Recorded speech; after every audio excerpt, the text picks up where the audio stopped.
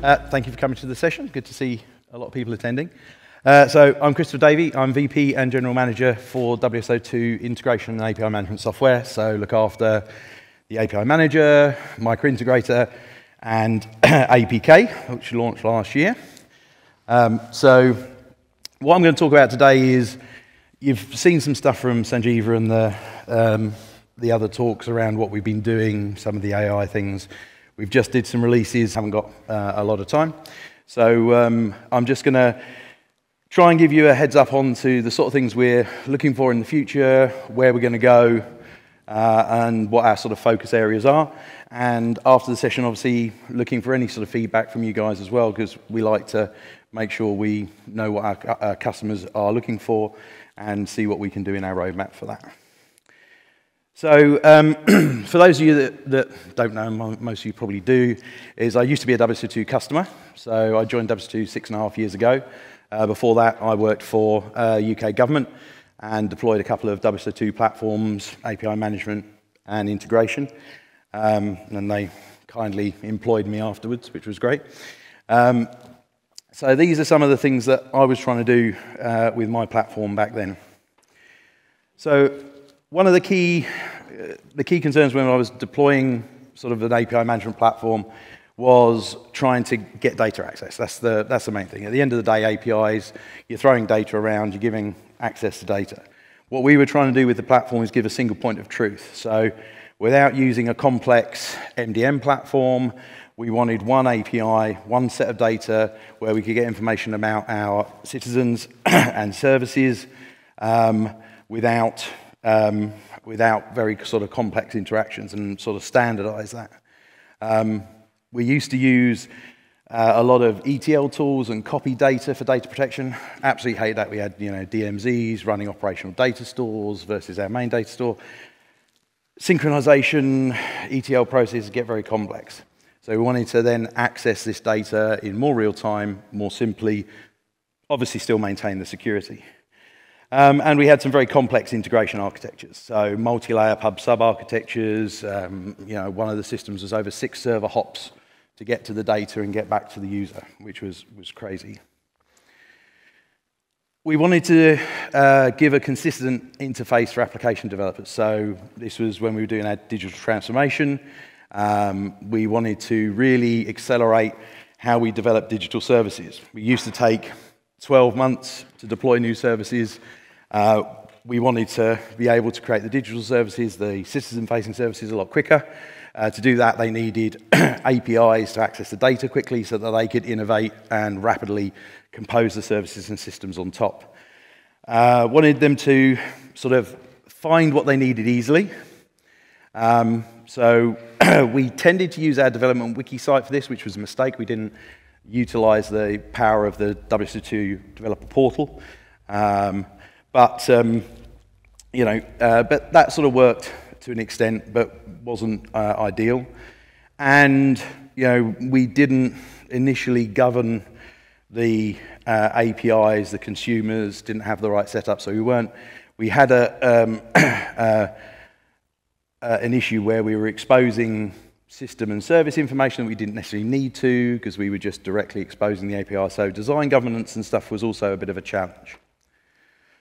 And we were providing a center of excellence. So central API integration development team. We created great reusable patterns. We had great agile delivery of APIs and integrations. And having that platform, as we've been talking about, was great. But it took a long time and it cost a shit ton of money to get it done, But when it was done, it was great. It really worked. And the team was in high demand. When I left, we had over 100 API and integration developers. But we were still creating a bottleneck with that sort of centralized approach. And always security. Can't forget security. It's a key concern. Security architects are always giving me a hard time. I hope I've got no security architects here today. Don't want to upset anyone. But we needed better control of who the end user was accessing the data. Wanted to use obviously the key security standards, and it had an approach of defense in depth. So through all the layers of the architecture, we needed to make sure every interaction was secure. So these are sort of the key concerns that I was building platforms for a number of years ago now. But from being with WSO2 for 6 years, I've been looking at what do I see our customers and prospects caring about now. No brainer, security is still a massive concern and even more, more complex now. So having the best right level of security, managing security versus usability. You know, the most secure system in the world is a computer that's buried, I think, 12 feet deep underground, because then you can't even get the electromagnetic connections from it. But obviously completely unusable, useless for the business. So using the right standards, but there's also wider concerns around things like your standard authorization, authentication, you know, which is wider than the platform as well. There's a lot more security concerns around social engineering and far more sophisticated attacks that aren't just about cracking and stealing credentials. So these are all sort of top of mind for a lot of people. Also, one thing I sort of have come across a couple of times is sort of more business logic, operational vulnerabilities. So although the API might be secure, the way the API has been designed has led to people being able to exploit the API in ways it wasn't intended. Now, very, very difficult to sort of identify and protect against, but something that's got to be top of mind when you're designing APIs. You've got to think a little bit more widely about how they could be used to potentially abuse the service, not necessarily just get hacked. And sort of new, you know, with the new protocols, new approaches, you've got to improve the security. So GraphQL obviously has new areas you need to protect against.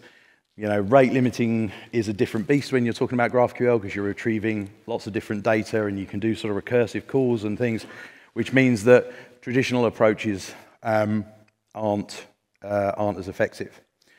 You still need them, but you need additional stuff on top.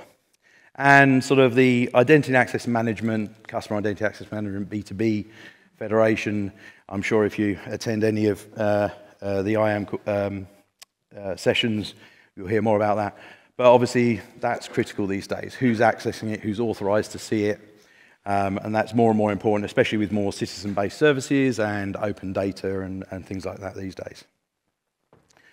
So one of the key things I think has changed is the business of APIs. You know, when I was first doing it, this was just exposing data and services to customers, enabling guys to develop applications.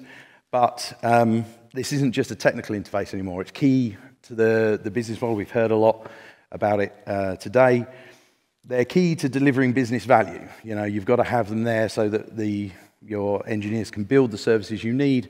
And one of the key things is everything we do in this sort of space is to deliver some sort of business value. You know, the technology is great, and I love playing around with tech, but ultimately, you know, having an API platform, having an internal developer platform doesn't achieve anything unless you're building business value services on top of that. So APIs are becoming more core to the business. They're exposing new business models where data you previously had can now be utilized in new ways. It can be monetized. You can embed your services into partner data flows. We see that a lot in payment systems with the likes of PayPal, Klarna, etc. And you need to not just expose your APIs and allow people to access them. You need to market them and sell them and actually try and get people to buy and subscribe to your APIs. And from a product, with that in mind, where you're actually deriving business value, you're in implementing new business models, time to market is far more important.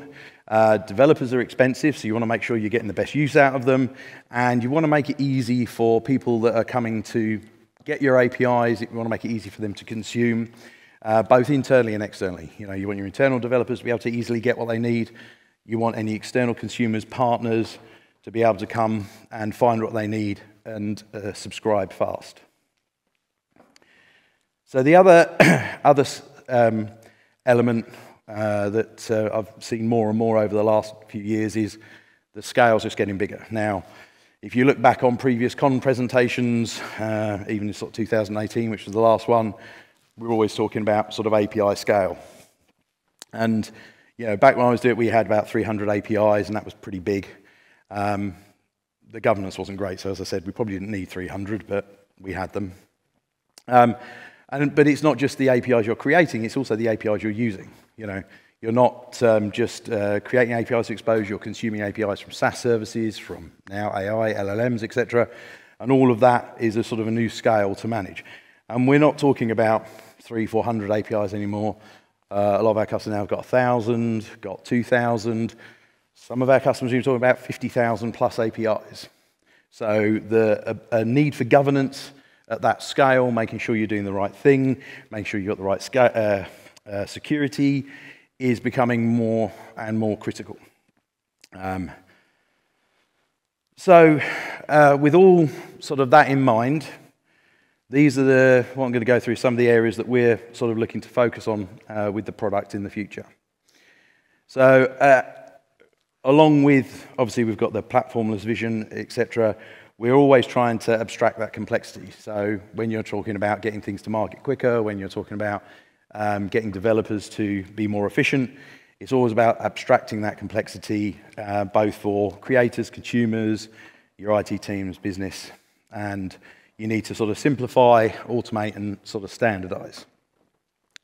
So some of the things that we're working on now to simplify, as you may or may not have seen with APIM 4.3 and APK 1.1, we've now got a centralized control plane. So whether you're a Kubernetes first API development or through the control plane developing your APIs, you've got an option to use a centralized control plane, which means that both APK and APIM gateways have access to all of the capabilities, the central discovery and subscription, the developer portal, the administration. So you've got all of that capability as well, while you can then decide whether you need the sort of the standard gateway to meet your needs or the APK Kubernetes native approach fits your organization's needs more. Obviously, productivity enhancements is a big thing we're focusing on. Sanjeeva pointed out a couple of the AI enhancements we've done around API testing, and he didn't mention it, but the screenshot was behind of an API marketplace assistant. So going back to that point of being able to discover and use APIs quickly, if you're coming to a portal, you want to find the API you want fast. Now you can scroll and search and you can use tags, and that's great, that helps. But when you've got 1,000 or 2,000 or more, that becomes very, very tricky. So using AI in the marketplace search, where you can ask for APIs that do particular functions, you can get them to compare capabilities of those APIs and what they manipulate, all through natural language interface. So you don't necessarily have to straight away dive into looking at the OpenAPI specification, figure out what they do, what data objects they have. You can get a lot of information just by using the natural language. So making that experience a lot faster, a lot easier, both for your internal developers and any partners, consumers you want out there. And then when they found one, they can easily see what it can do by testing with natural language as well. So you can get that initial evaluation testing. As we said, it's still early days for AI in this space, so you've got to be a little bit cautious how you use this in production, but testing, evaluation, it's a great way of being able to see what can the API do. You can use the chat to invoke all of the operations and see what the responses are and the payloads, etc. It will generate data. You can ask it to call multiple APIs to achieve a use case, and it will figure it out and call those APIs. And you can see that happening far quicker than, as I said, going into the OpenAPI spec, crafting it in your VS Code, and then cutting and pasting it to the test tool and stuff. So that's really sort of key on both sort of internal, external to enhance productivity. This is just the first stage of the sort of AI assistant in API. Obviously, we will leverage both this sort of stuff both in Choreo and our open source platforms as well. One of the other things that we're going to be looking at in the future is, that selling your APIs. So, as I said, being able to easily find and consume them is part of that, but having that portal be more of a marketplace where you can actually sell, that's also something that we're going to focus on in the future. And you've almost got a buyer's journey there. Not quite Amazon, but you want someone to come along, look at your API, think that's going to do what I need it to do, click the buy it now, and not leave it sitting in an abandoned basket. Other areas to simplify, I think Isabel talked a lot about this in the panel, and I'm a firm believer is that API governance, especially around design and security. The shifting left of being able to identify any issues before you put something live is critical. Making sure that the right policies are enforced, making sure that you're using the right security standards, but also just getting visibility of what you are using. So governance from a point of view of looking at better dashboards for stakeholder visibility, understanding your API estate a lot easier. And again, this is one of the drivers from the scale perspective. That's going to get more and more important the more APIs and the more complexity you've got in that space. So that's an area we're looking at in the future and will be coming in later versions. And obviously AI will play a part in those sort of governance things as well. Another thing we're looking at on AI, which is in development at the moment, is around looking at your API estate and being able to suggest changes or enhancements based on the sort of what data models you're exposing to the world, be able to visualize that. You've got a lot of capabilities there to be able to get a better grip of what you're doing, what you're exposing to your customers, couple that with your usage data, who's using what, who's finding what most valuable, can really help drive your sort of API strategy and your business value forward. So automation is key. AI Ops is the new latest label. I love labels. We're just labeling everything. But ultimately, this is just sort of applying core DevOps principles to APIs as well. So you want to automate those error-prone tasks, remove human intervention where it's not necessary, and deliver this with full source control, pipelines to test, deploy, etc. So, you've got a lot of those capabilities now with the product, with the CLI, and the APIs that we've integrated in the product to help integrate your sort of API deployment and testing within the pipeline. But we're looking to always sort of improve that scope, make it a lot easier to sort of manage and control those APIs.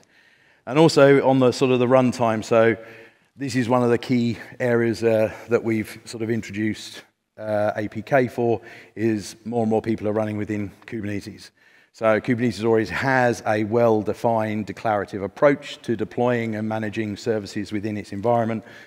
APK just extends that seamlessly, adds elements to enable full lifecycle API management, not just sort of the basic ingress controlling, and really makes it easier to adopt for those that are familiar in that environment and already using a core sort of Kubernetes approach to sort of managing their services.